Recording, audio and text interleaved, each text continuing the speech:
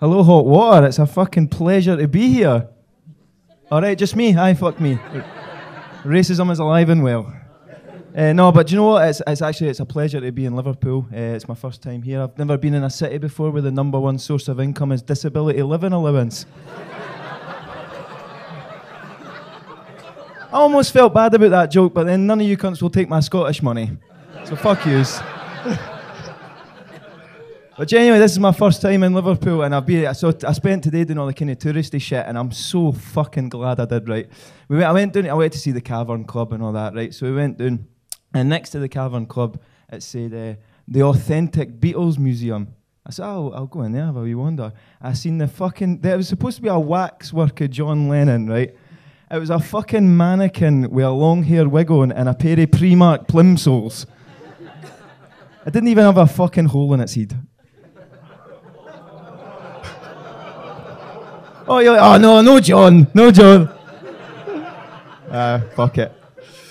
But it is honestly a pleasure to be here because I actually live with my parents. Living the fucking dream, I know.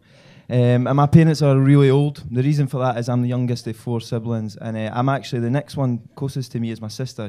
She's 10 years older than me, and then all the rest of my siblings, there's like 1 or 2 years between them. You know, it just means like mathematically I was a fucking mistake.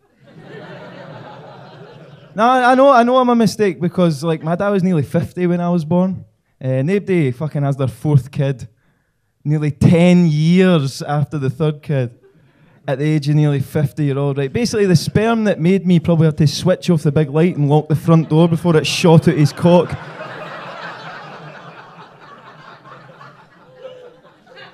But my mum and dad are married, man, which is kind of weird this day and age, but they've been married for nearly 40 years. Woo! Yeah, it's kind of cute, that, which is amazing because they fucking hate each other. My mum and dad have, you might have this as well, but if your parents are still together. My mum and dad have one of the marriages that it only lasts because every 6 months my mum has like a severe but manageable mental breakdown.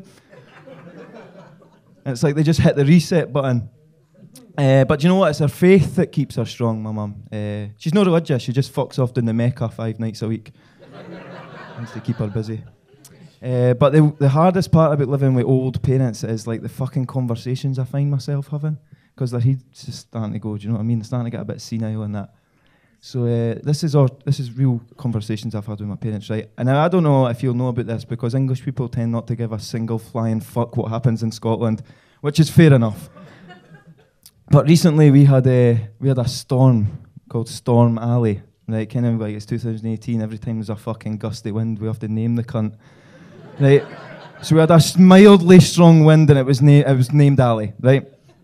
But way up north, a woman on a caravan site, she was in her caravan, she actually died because her whole fucking caravan blew off the side of a cliff. That is 100% true, right? And we're watching this on the news, right, and the story comes out and my mum goes, what a wee shame for that woman. I swear she said this, she went, I just hope she was asleep. Now, I'm a fucking heavy sleeper, right, but I think if your whole fucking house is blown off a cliff, you might stir a bit. And do you know what? I'm from a really working class family. I've been on fucking caravan holidays. That woman got a lucky escape, right? She took one look at the entertainment that night. Oh, bingo at 7:30. Fuck it. Take the handbrake off, lock the door. Let's hope this cunting wind picks up. But by far the fucking stupidest conversation I've ever been involved in with my mum and dad happened really recently, right? As I say, my dad's like in his 70s, nearly in his 70s, sorry. If anybody's adding up all the math for this, I know it doesn't add up, but I'm not that good at writing, so fuck yous. My dad's like nearly in his 70s, and his health started to deteriorate a wee bit, and he had to go to the doctors recently, and he got a blood test, and he found out he had type 2 diabetes. So the night he found out, me and my mum and dad are all sitting having a wee cup of tea, because that's what my fucking life is now. And my dad's like really down in the dumps. And my mum goes, Alan, what's wrong with you? You're awfully down tonight. What is it? He went, well, he says, I'm fucking nearly 70-year-old. Barely touch a drink. Haven't smoked in the last 5 years. He says, now I can't have a fucking biscuit with my cup of tea. Right, and I swear my mum went to him, oh, Callan, have a biscuit, son. You can start your diabetes on Monday.